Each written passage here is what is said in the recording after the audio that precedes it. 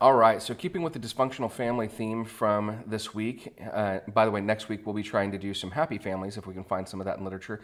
Today I want to talk to you about the book I'll Give You the Sun by Jandy Nelson. Now, normally I would hold up a copy of the book, but unfortunately our campus's copy of the book, has gone missing.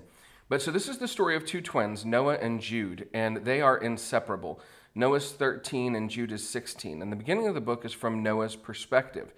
And essentially, Noah is someone who tends to escape from the world by going into himself and through his art.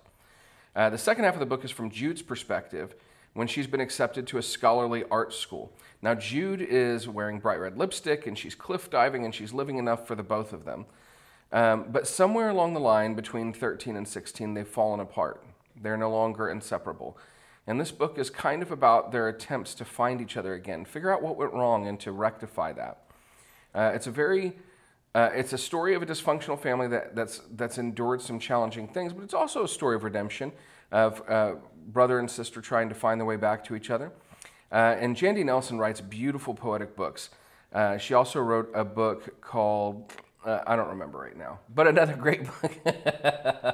Let's see, I bet I can find it real quick. She also wrote a book called The Sky is Everywhere. That's the one I was going to say. The Sky is Everywhere, which is a phenomenal book that I've read that I really encourage you to read too. But this one's I'll Give You the Sun, and I hope you pick it up.